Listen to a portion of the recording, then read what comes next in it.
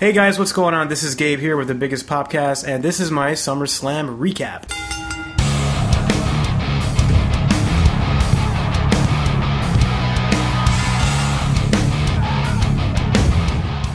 I want to know what was your favorite match of the night. My personal favorite match of the night, man, I think it was only two matches that were actually good. It was Cesaro versus Owens. Cesaro jumping off of the top rope, jumping out of the ring. That was awesome. Now, one thing I want to get off the bat that's really been kind of irking me is that New Day title change. Now, I'm not saying they don't deserve it, but I'm saying the way that happened was really, really sketchy. And then also the Taker ending was really sketchy. I mean, I didn't even see him tap. The camera wasn't even on him. You couldn't even see anybody tap. I did not see The Undertaker tap. I think that was probably one of the worst things Paul Heyman's probably written ever.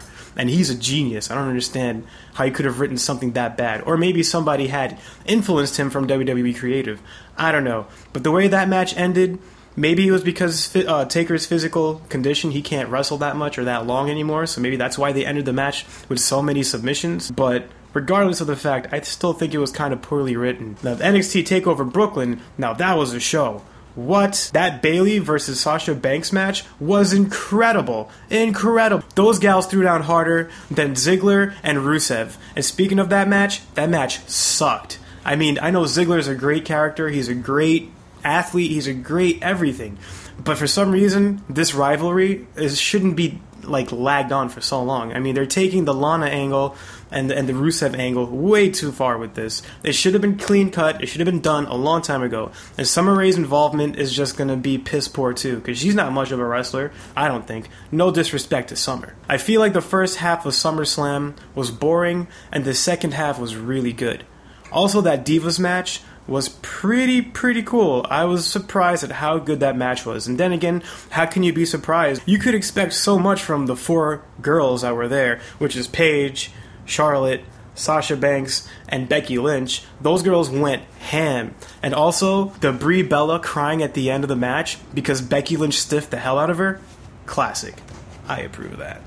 Now moving on to Cesaro. Cesaro versus Owens. Now, this is a personal thing for me. A lot of people talk smack about Kevin Owens because of his weight, and I'm really not cool with that, because the guy is relatable, he's agile, he's athletic, and most of all, he's powerful. I mean, this guy is doing things to people that other people can't do to him. You know, he's wrestled Cena so many times already, and already put on a great show.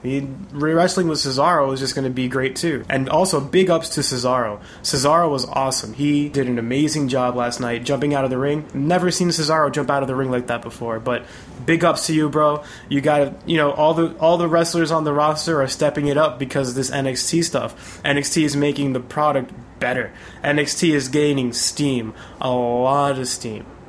The tag match was awesome. The only thing I didn't like about the tag match was the ending. Everybody did a great job, except for the Luchadors. For some reason, the Luchadors were messing up a whole lot. But still, Kalisto was the man. Moved very fast in the beginning of the match. Him and Darren Young put on a great opening sequence in the match. Very, very good. I really liked it. But one thing I didn't like about it was the sketchy as hell ending. The ending of that match was very, very anticlimactic. I mean, I'm glad the New Day won because they do deserve it, but regardless of the fact, it just was kind of sloppy, it was kind of messy, and in some way, it was kind of predictable. Congratulations to the New Day, because New Day rocks! New Day rocks! Now, Cena and Rollins, that was a really good match, but you shouldn't be surprised because Seth Rollins and John Cena both are really good workers. John Cena has learned a lot from Kevin Owens, and I'm surprised I didn't see that sunset powerbomb flip thing that he's been doing lately. Regardless of the fact, that was a great match. Seth Rollins put on a great show, and Jon Stewart interfered and I guess made, Jon Stewart angle. The Jon Stewart angle, I love the guy, he's great. The Daily Show was awesome, but I really don't know what he was doing there. Especially when he was talking to Paul Heyman at the beginning of the show, saying how much of an Undertaker guy he was, and then he interferes in the Seth Rollins match. It both kind of weird. Doesn't make sense to me. You talk about The Undertaker, yet you beef with Seth Rollins on your show. I mean, it did make sense for him to interfere in Rollins' match, but it didn't make sense for him to talk to Heyman the way he did earlier on in the show. I don't know.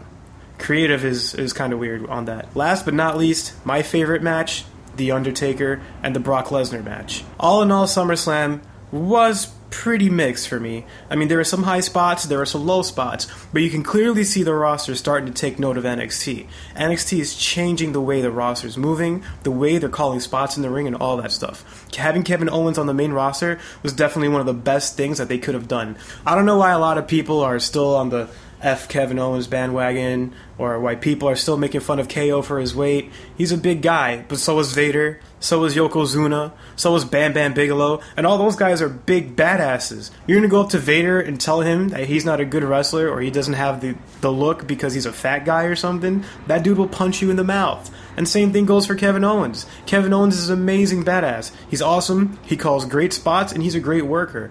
I mean, there's no reason that people should be shitting all over him because he's awesome. I know. I'm a Kevin Owens guy. Yep, it's true. I am. I mean, it's really true. NXT is making the brand better. NXT is making WWE as a whole take note of what wrestling is like. And because NXT has a smaller audience, they're not really afraid to bring the independent style of wrestling into the mainstream audience. So yep, there you go. That's my SummerSlam recap, guys. All in all, I gave it a 7 out of 10. It wasn't bad. The first half was pretty bad. The second half was a little bit better. The Undertaker Brock Lesnar match could have been a little better.